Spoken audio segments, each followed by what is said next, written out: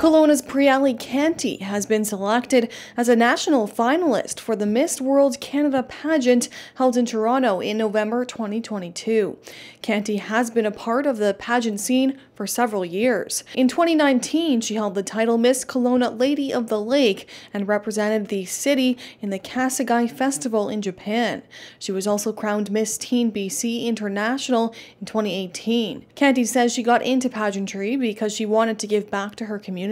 So a project that I recently started is known as Integrate.